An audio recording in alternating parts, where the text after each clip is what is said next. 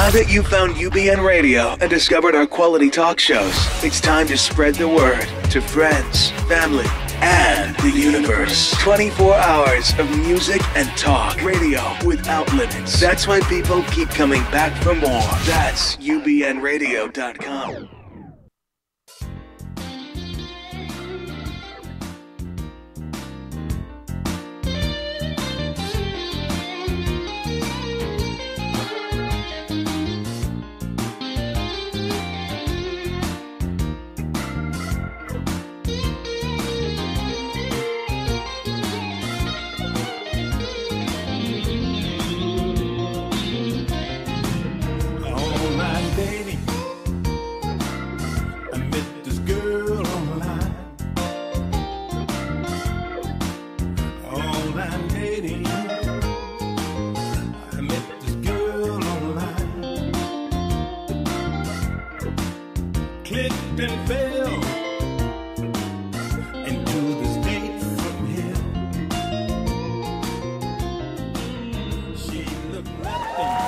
Hey, welcome back. Welcome back to the Larry X's Ear Show. I'm back in the house. Hey, man, I've enjoyed this. Thank you guys for checking up on your boy. I got some wonderful email, text messages about last week and the election and all of that good stuff. And, you know, I just really want to thank you guys. Our numbers at this station is doing really, really well, and we could not do it without you. I just want to thank everybody for helping us and, you know, helping us keep this show alive. And that is, you know, it's very important. You know, you guys keeping your boy on the air. I kind of like you for that, huh? Anyway, I know some of you are still kind of a little bit sad after the election and, you know, we're going through. And there are some of you that's getting buyer's remorse. I told you was going to get buyer's remorse on that. You haven't seen nothing yet. You got to buckle up. It's going to be a bumpy ride. But I will say to all of my family members out there, and I may have been a little bit tough on my European-American friends that went on and voted for Trump because you guys put him in office, and you know I tell it like it is. I'm not calling you right or wrong, but that's just how it is. White women put him in office. You guys had an opportunity, and you know I end this show every week. Nation can rise no higher than we elevate the woman, and you guys did not come through. You put this misogynist, this racist, and this person that's going to go after your rights. I was having this conversation, and my guest today has nothing to do with what I'm saying. You know, you guys know that I just tell it like I see it, and it doesn't make me right or wrong, but I got the numbers to back me up. So you do the math to make me wrong, and then guess what? We can all ride together. But one of the things I want to say is that we are in some serious times. We are in some very serious times. The world was already a little bit, not a little bit. The world is already in turmoil, and then you have all of these people that is so full of hate and so full of anger that is now in power because you put him there. And let me say something to you lovely white community and white women. You are the most powerful group of people in America.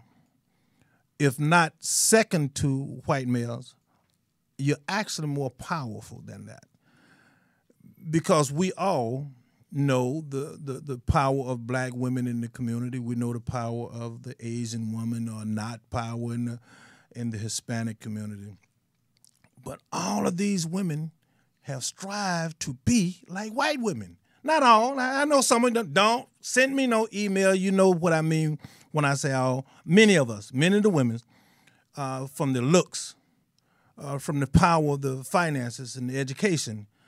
And white women in America is the most I say still is, the most powerful group of women, of people on planet Earth because of your connections in education, your connection in family. And I had someone that doubted that. And I said to them, if you doubt the power that white women have in America and giving it up, now this is why I'm saying this, because you're giving it up. You're giving your power away that most people on the planet pray to get the power that white women in America have. And I'm not playing when I say that. You can go, Larry's going to walk you through it just in case you doubt it. If I, as a black male, go out and violate a black woman, a Hispanic woman, or a Muslim woman, or an Asian woman, I get a slap on the wrist, perhaps a little bit probation, and a little bit of hurt.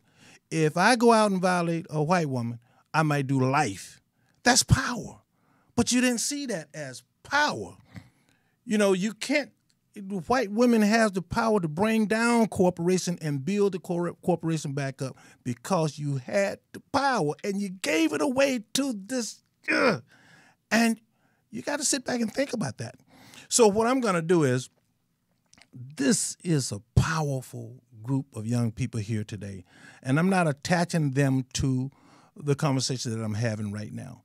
So I'm going to switch it just a little bit so you know that, and I don't want you to attach my frustration with my American sisters out there with what we're about to talk about today, because the world and the violence and people that is trying to find a way to bring about peace in this world.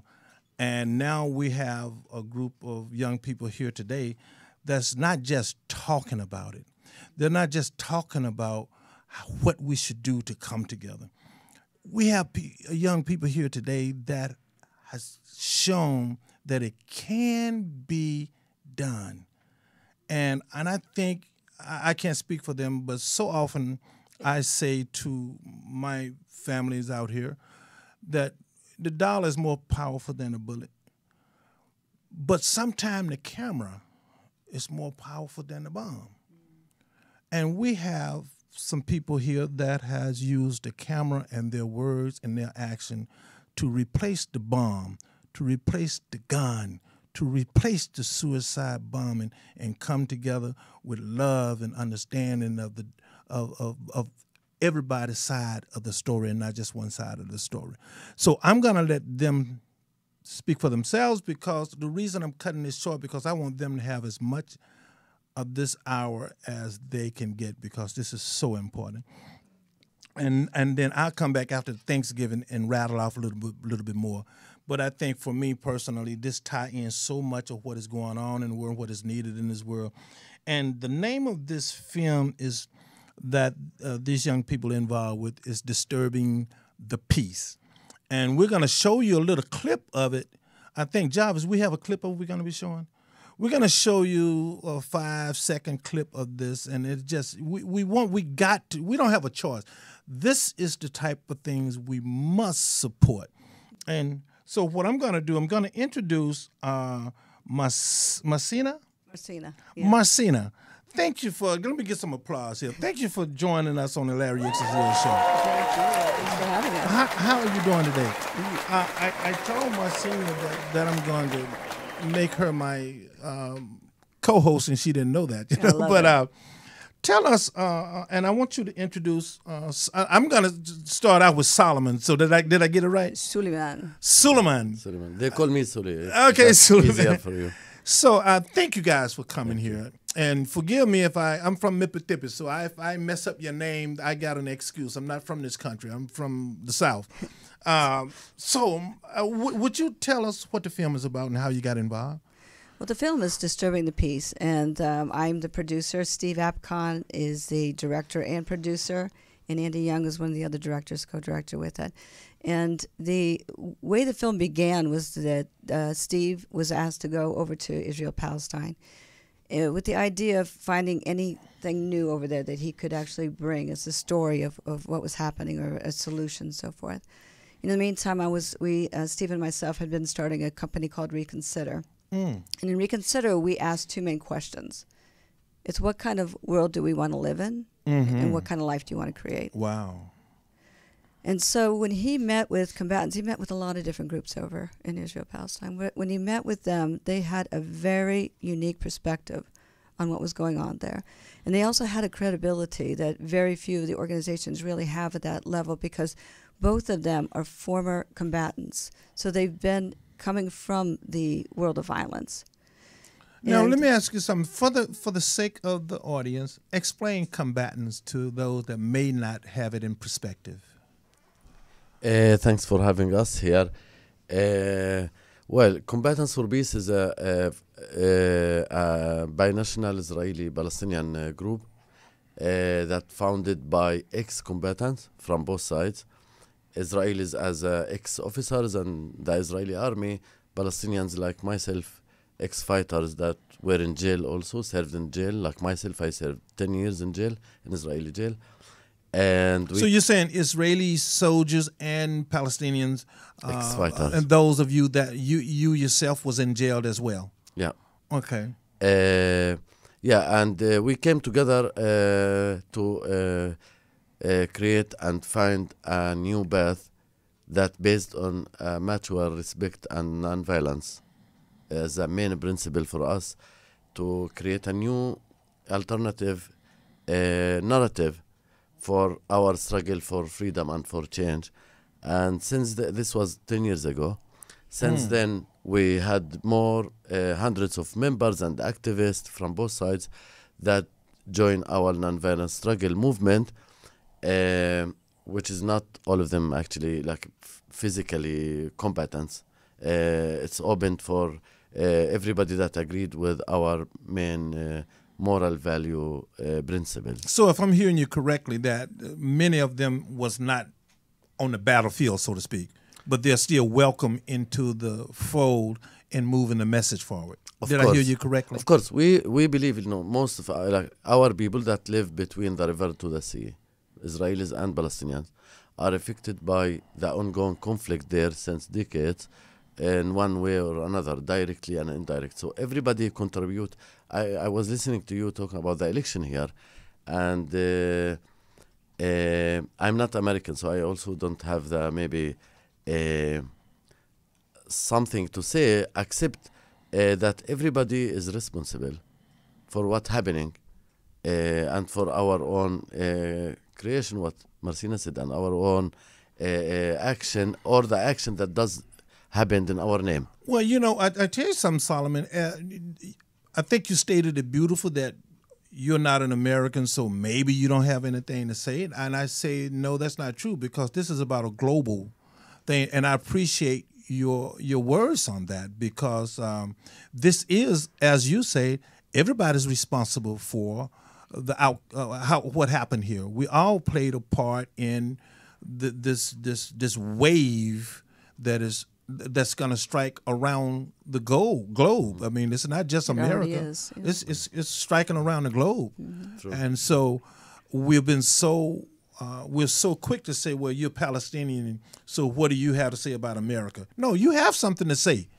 That's why you're here on the Larry X's Ear Show, speaking to an American and global group. But you wanted to say something, finish a little bit more about the film? Mm-hmm. Sure. So what Disturbing the Peace really looks at is the narratives that we're all stuck in.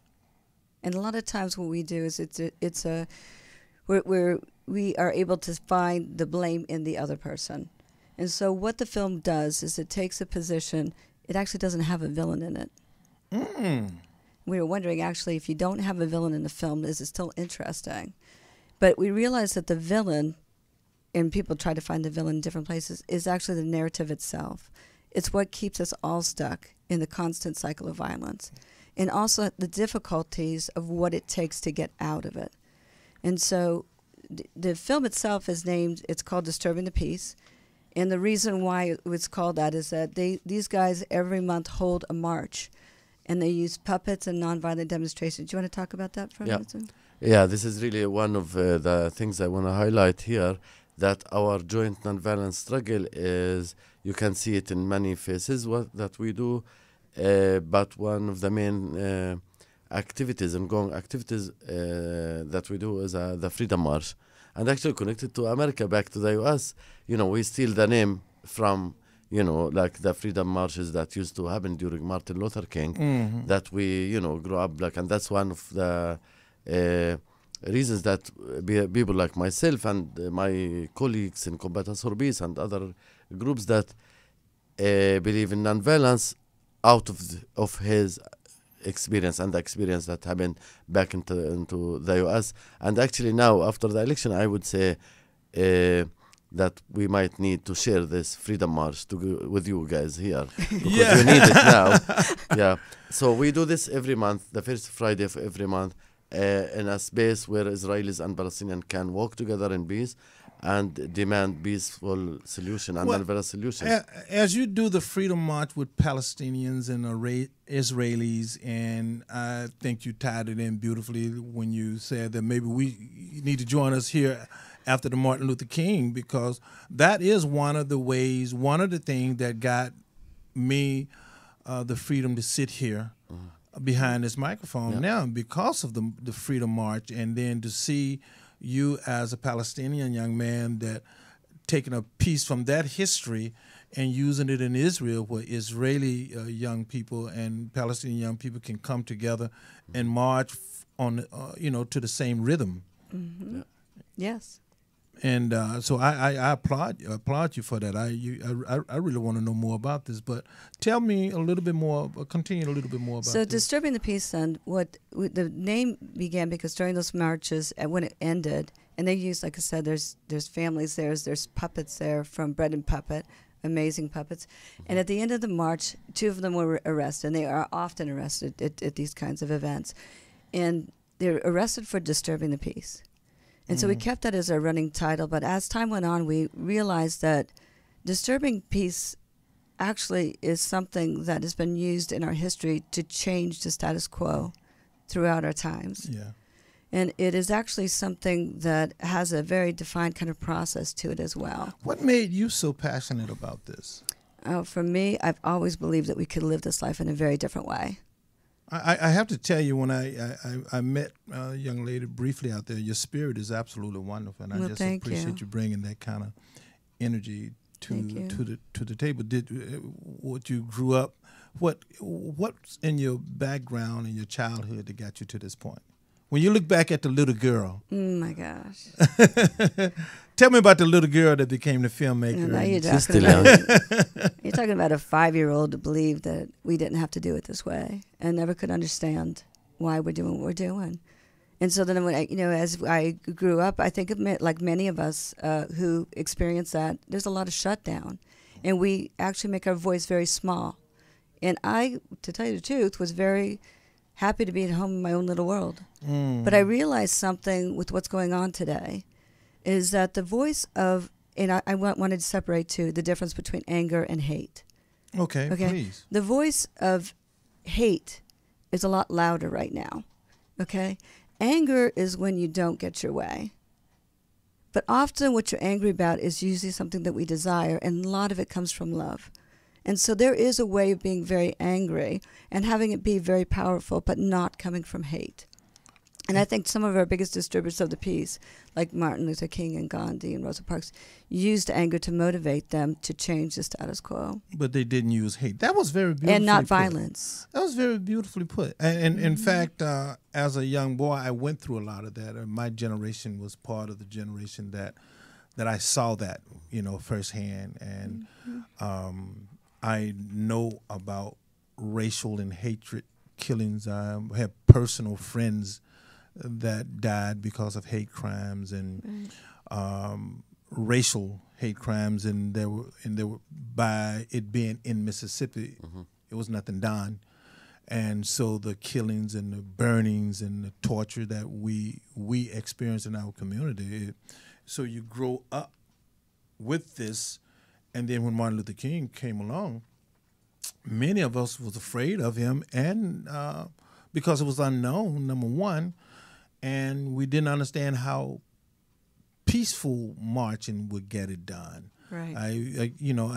I remember coming from totally rejecting a peaceful march to the point where I got to the point where I could see, okay, I see what this is doing, and I was a kid, and I'm a product of that. And to sit here with you, Sulaiman, and being a Palestinian in Israel, and seeing your generation taking on, like you said, the Gandhi, which what many of us black people, including myself, did, and it does work. And we really have to. And there's I put it like this: in order for anything to grow, something has to break. A seed does not, oak tree does not come out of an oak seed without the seed breaking. Yeah. It does not come through the ground without the ground breaking. So we have to break something, and that's what you're doing with peace. Peace, and like you just said, love, absolutely put a crack in it, and then our action on top of that brings the plant to full life. What I want to do now is, Jarvis, I want to, now when you show that our mics are going to be turned off. Okay, Jarvis is going to show about a few seconds of this trailer that you guys got to check this out. This is just so powerful. Tell me when you're running it, Jarvis.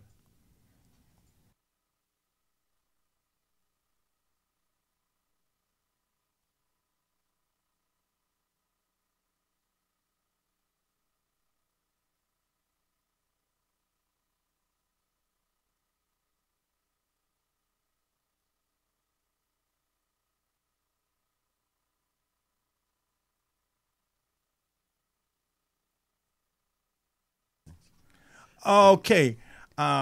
This is, they have a trailer on YouTube as well that you can see, but this is such a brilliant project, and I just thank you guys so much for, are we okay? I thank you so much for coming on. And so tell us a little bit more. Tell us how you got involved in this. Actually, your story, what you just said, is just remind me of what happened with happening with us right now, actually, back in Israel, Palestine, with the hesitation of many people of joining us. But that's what we learn, one of the principles of nonviolence, as they say, the first they ignore you, and then they try to stop you, and then they join you. And that's what happened with you. So this is really a beautiful example of people I know personally also in my community that, they say, they have doubts that nonviolence doesn't work. There is like a huge system, army, what can we do with that? And people are scared and all that. So I'm an optimistic person, and I do believe on activating, the goodness in us individually and as a community and as a group and as a human. And, as I hear you speak to me about people doubting, and like you just said, people doubting peaceful marches or journeys or programs, and then there are people that is afraid of it. But what keeps you motivated? Yeah. I'm a spiritual person that I do believe. Another video? I tell you what we're going to do is, because this is so important, guys, and I know I might not be flowing as well as you may want me to on this, because this is so important. So Jarvis is going to show us a few seconds of another one. Does this one have sound? I think this one's going to have some sound. This is the trailer. The first one was yeah. Oh, so this is trailer. Yeah. You guys, watch this trailer. You're going to love this. I mean, it's so powerful. Tell me when you're on, Jarvis. I was 4 years old when we were attacked on Yom Kippur. I remember us running to the shelter in Tel Aviv. It's very concrete for a child. They want to kill us. And I really didn't understand, why do they hate us so much? ناصر أخوي كان أصغر مني، له كان تقريبا عمره 14 سنة. الجيش اللي حكوا له أطلقوا عليه رصاصة. أنا ما بعرفش كيف هذيك اللحظة قدرت أتحمل الموقف. كان عندي حلم إني أكون مقاتل في صفوف الثورة الفلسطينية وأكون جزء من الكفاح المسلح ضد الاحتلال. كنت مستعد إنه أموت في سبيل هاي الأفكار. I was admitted into the most prestigious unit in the Israeli army. I was extremely proud. I knew my father was proud.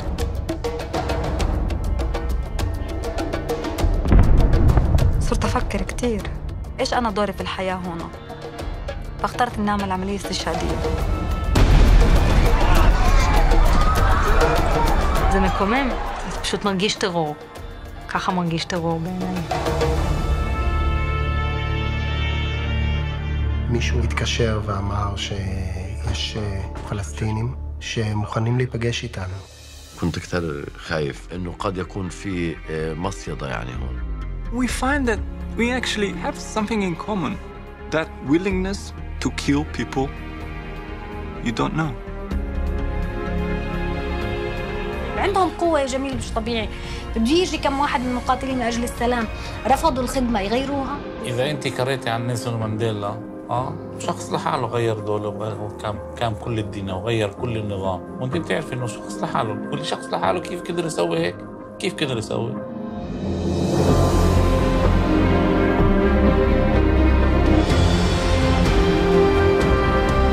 אנחנו מזמינים את כוחות הביטחון לפשוט את המדים ולהצטרף אלינו.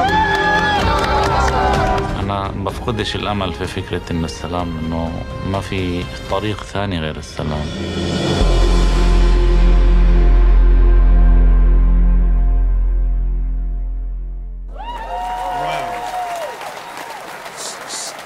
So, this is so powerful. Speak on that. This experience has been amazing. I mean, when the film came out, Chaz Ebert is the first one who brought it to the Ebert Fest.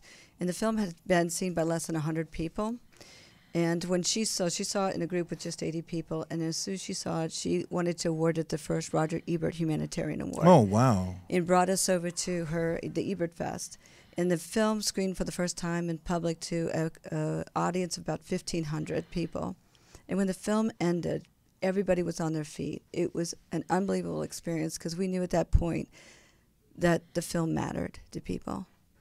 There's a huge longing out there for a change in what we're creating. So Sulaiman, how long were you involved in this organization before the film industry took notice?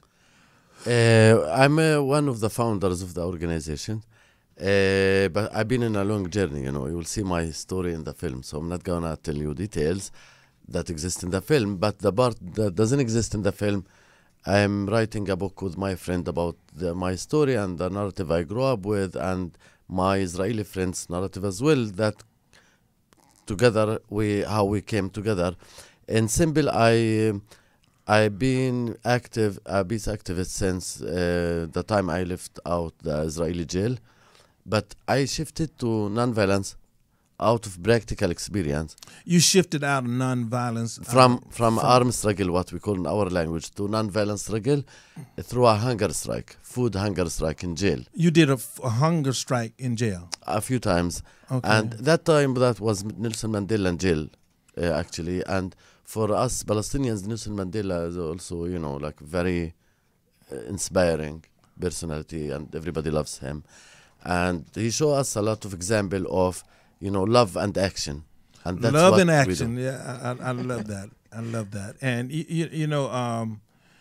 but when you look at your life story thus far, as I see it, and now it's here where the world can see it, and it's here forever on film. That is proof that your work in nonviolence is moving. This is proof of it. So those that doubt would be able to see where your hard work is getting you and where you're going to take it. Now, the journey that you're on, I mean, all the blessings to you. My goodness. Yeah. It's an amazing group of people. Yeah. I actually, we believe in nonviolence. This is a long journey and it's a hard choice. And it's, I learned back in the days in jail that victory in the revolution is a small victories. It's not one shift attack like in the war. And this enable us, the nonviolence and love and openness, and open our heart to bring on board many, many people along the way with us. And we describe it as a train that, in the station, some people jump on and off. Off the train station. Of course, that's how the revolution works. But you need a few visionary people that see the vision during especially the crisis and the tension time to hold this vision. And that's what Combatants represent, and that's what the film represent here. And you can see in the film one scene about during Gaza war. That was not easy time for us to get along and to get together, while our population, both sides, angry. But we show confirm and firm commitment to our alliances, both in both sides, to be together. And I believe this is the only way ahead for our cause, to leave our comfortable zone, which is challenging, I understand, and to get together and to share the life in that piece of land, as you said here as well, you know, everywhere in the world. This is the only way. Everywhere in the world. And you know, can I ask you, well, I can ask you, you don't have to answer. How long were you in jail? 10 years and a half. When I was arrested when I was 14. You was arrested when you were 14. And 5 months, yes. And you spent 10 years and a half in jail, and you came out of this such a spiritual, powerful human being. And if I heard you correctly, when you were explaining about the journey and making things happen, that I'm putting in an American way, but you're saying how important it is to make baby steps and not worried about the giant leaps. Yeah. Am I did I hear you correctly? Totally, and even not to worry about what we call it the ultimate goal. Yes. It's not logical A, B, C, D. It doesn't work this way. We're human. But, you know, I would just want to highlight one thing.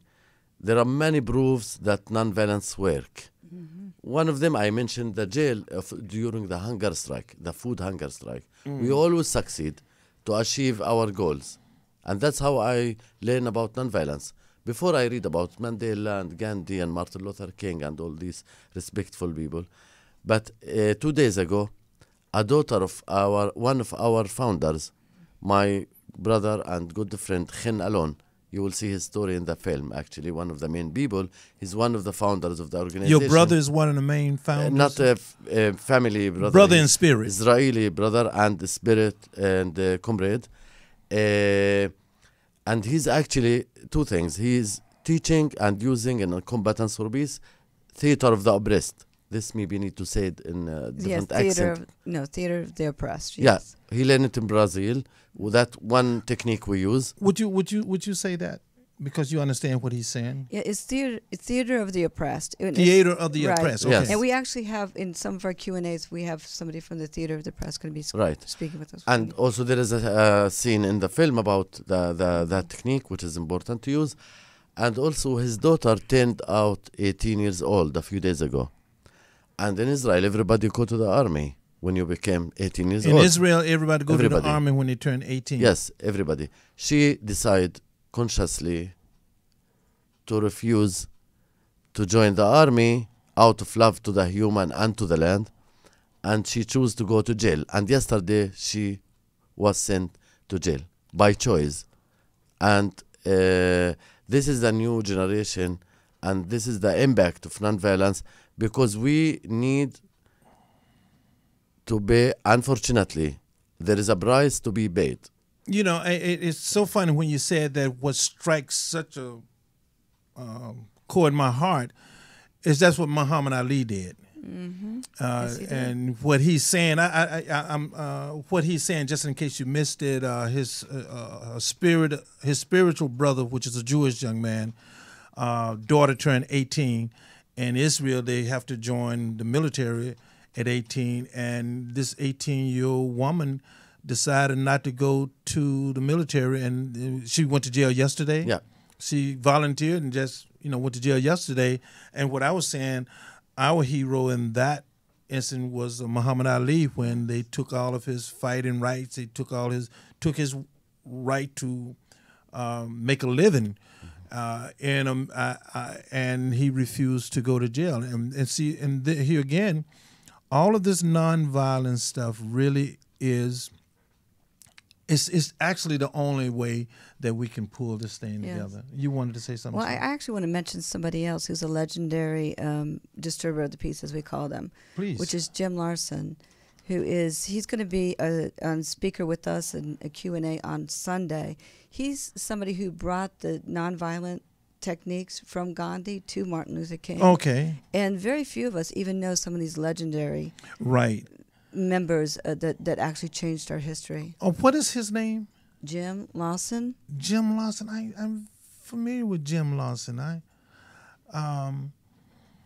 And he's going to be speaking. He is going to be speaking on Sunday. Wow. And he is actually, that? There he is. Oh yeah, yes. God, I know exactly who you're talking about. I met him several times. Wonderful, wonderful man. Amazing. Wonderful man. Yeah, I haven't met him yet, but just you're gonna love him. Just a to. beautiful, beautiful spirit. You, Solomon, you wanted to say something there? What we're trying to say here actually, that the joint nonviolent struggle together is totally for the future, for the benefit, for the feelings and belonging of every person around the circle, whether in Middle East or around the world. And as you started this interview by talking about the election here, and I think there need of engagement, and this is what we do. Of engagement? Yes, engaging with each other. There is a huge separation in this country. I can feel it. I can see it. Yes. I have so many American friends from all sides of the map, from even people that I don't agree with, but I keep them in my life, in my spirit, and in my Facebook, if you want. and this is the way how to make the communication today. And I will choose this opportunity to ask people that want to know more about us, to follow us, to go to our Facebook, combatantsforpeace.org. Go to his Facebook, Combatants for Peace, and join in and participate. Get out, participate. One of the things, when you talk, when we talk about here in America, I have a Muslim friend. I won't call his name. I'm not going to call your name. Muhammad. Muhammad. He teaches science at one of the top universities here, and his family, just such a lovely family. And I 3 kids and the baby, and I talked with him the other day, and he had tears in his eyes. He said he just can't understand why he's hated by people that don't even know him. And so he was reaching out to me with his to speak to his sons and stuff. And although there was pain, but the mere fact that I, as an African-American man and a Muslim brother, saw fit to ask me and talk to me about what to do or how to manage some of this, that pulls me forward in wanting to get involved even more. I have I go to the Jewish synagogue. Many Jewish friend, a wonderful Rabbi Abraham Chapnick out there. Rabbi Abraham, I had to call your name. And so I have lots of Muslim friends, and what you're doing is encouraging me, and I hope to encourage more of you to start to sit down and, like Solomon just said, dialogue, start to interact, and just start to talk to each other. You have the opportunity now. Yes. This election can be seen as an opportunity. Exactly. And that's how I see it, actually. Yes. Now, look, here's a man that's from Palestine come here and say our election is a great opportunity for us to start to sit down and talk with each other. Yeah. That is probably one of the most... And you started this conversation out by you didn't have nothing to say about America. I try not to involve, but I can't sit aside. What can I do? I'm citizen of the world, man. Even though I'm with one entry visa, and it's always in trouble. But I'm citizen. I care about the people here. I had many friends. You have a lot of love in your heart. But see, here's the thing: we cannot forget. Well, let me just start with me. I started at a very young age. And many of my friends, that I've been blessed enough to travel around the world, you guys know that. And I stopped at about 19 years old, stopped letting people identify me by landmass, social security numbers, phone numbers, a zip code.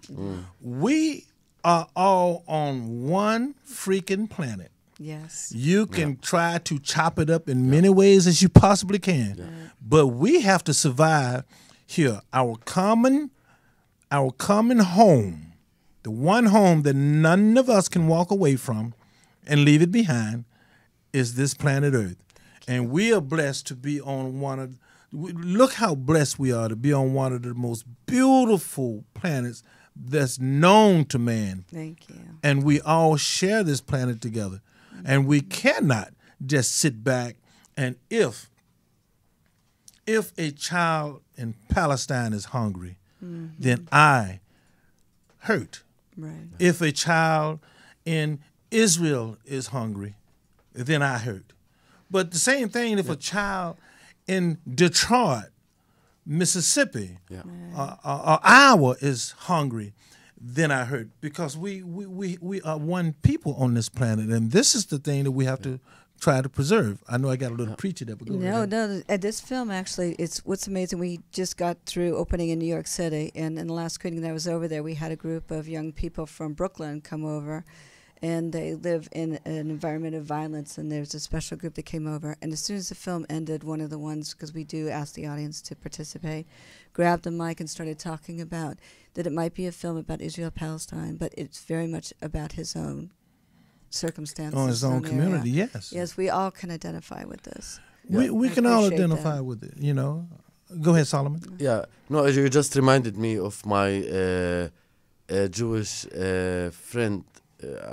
I assume I'm allowed to mention his name, like all peace activist family, that it's my family in California, Lynn and Libby Traubman. They were active during the Cold War. During the Soviet Union. Yeah, they used to do like Doctors Without Borders between Moscow and Russia. And Doctors Without Borders, DC. yeah. And then like they did work on Israel-Palestine, bringing Israelis, Palestinians to California, and they worked in Nigeria between Muslim and Christian, and really worldwide peace lover people that I really love, and I got inspired by them a lot. And once we've been Skyping, it was a closure where I live. And you know, and they said, he told me, Sully, you are not free until I'm free. And this is really was touching deeply on my heart. And that's what I feel the same for, I mentioned Tamar Khan's daughter in jail now. And all of our prayers should go out and support this young lady for standing up. And because that really is what it's all about, is standing for something. I mean, you know, everybody know the old cliche, if you don't stand for something, you fall for anything. But, you know, you brought up a very good point when you brought in religion, because so much of us are divided by religion, especially among the main three religions, Christianity, Islam, and Judaism. And they all have so much in common. They all have so much in common. And they're all brothers and sisters according to the writings, the ancient writings themselves. And so for us to be divided under the religion is to me is probably one of the most painful thing. Because coming out of Mississippi, it was tough for me because black people had a church. And we go to church. The church is so raggedy, we had to take turns holding it up on Sunday. And then I walked by the white church, which was all beautiful and the whole bit. But we were persecuted by the white group. But then they all went to church, separate church, and prayed to the same God. Same God. And it's like, wait a minute, how is this? What? How does that make sense? How does this make sense? Yeah. And Islam and Judaism, they're sons of Abraham. My mom's name Sarah. And, we used to like laugh at my mom's neighbor is Hajar. Oh, really? Yeah. So we used to like do jokes about this. Of course, we're from the same roots. You're the same bloodline, the patriotic Abraham. And so even if we find some conversation, I'm of the firm belief that once we understand three things about any individual, then we can start to at least understand them. And that is understanding people, religion, their culture, and their environment. Yeah. Once you understand those three things about a human being, then you can have pretty much a collective conversation about which direction we can go in as a people. But get away from who's right and wrong so much. So, I'll talk about that a little bit. The film itself, like I said, it does not have a villain in it. And a lot of times, when we're dealing with one of the most contentious kind of stories that we have in the world, And so people, what they'll say is that it's very balanced. And the film itself is actually not what we call balanced. It is what, but we don't know it in any other terms. The term that we use is it's integrated. And so there's a line in the film where Avner, who is a soldier, Israeli soldier, will say that when they first met and got together that they actually had something in common, which is the willingness to kill people they don't know. Wow. And then Shifa, who is a suicide bomber, and the Palestinians said they have something in common, which is the desire for peace. And so once we start accepting that we have both of those inside of us, the ability to kill and the ability to love and the desire for peace, that we no longer have to create the enemy outside of us. And, and I was talking with a friend today, see, people are in pain. People are suffering. Yes. And so we put very high expectations on people that is already in pain and suffering, and that is drowning in their own emotion, that is drowning in their own pain. So if a person is drowning in their own emotion and drowning in their own pain, I can't expect for them to swim and save me. Mm-hmm. So that means I have to look inside me.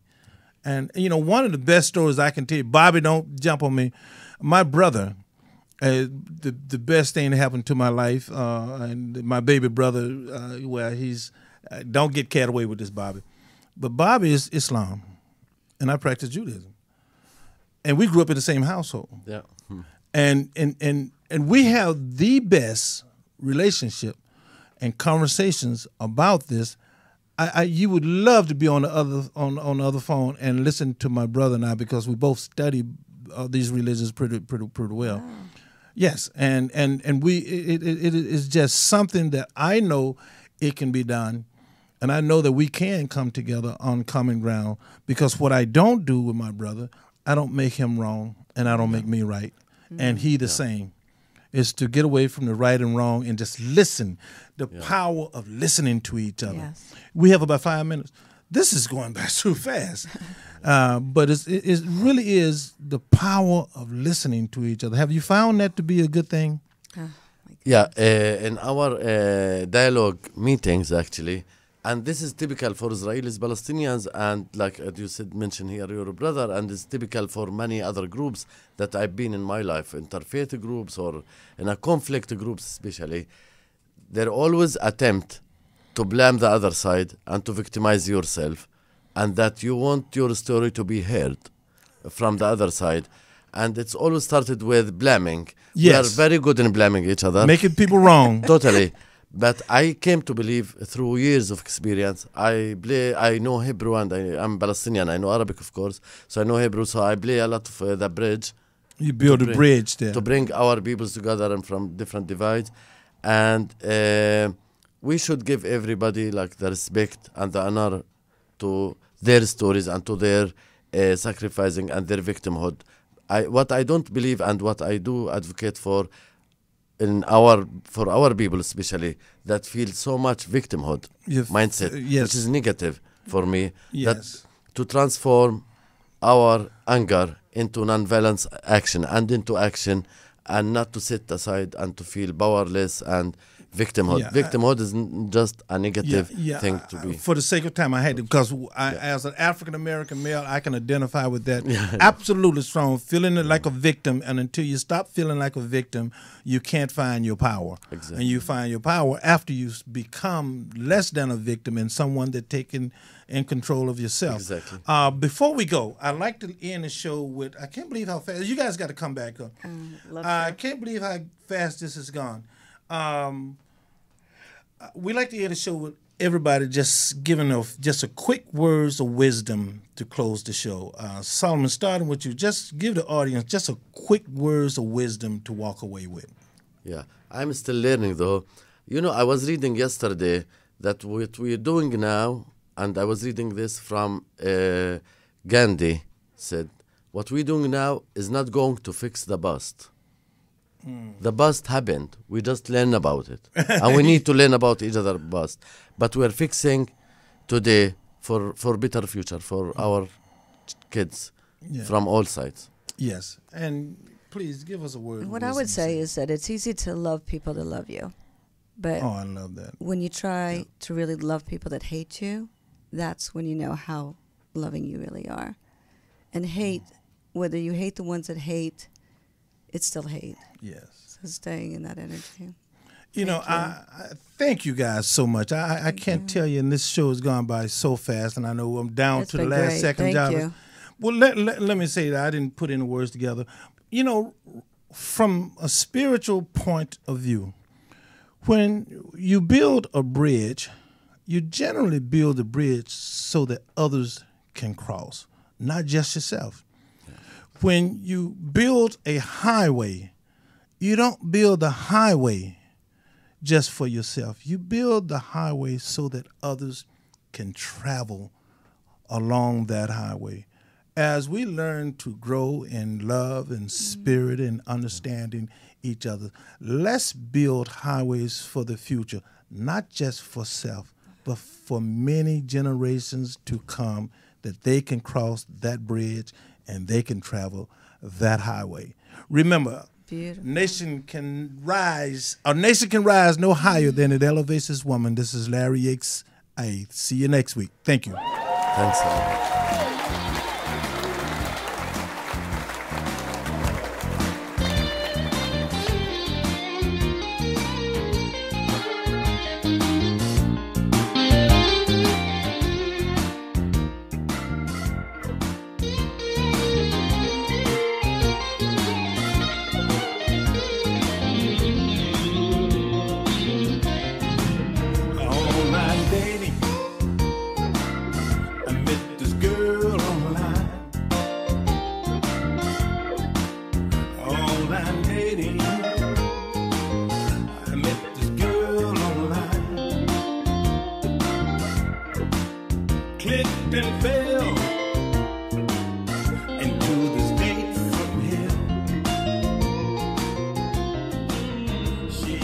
Nothing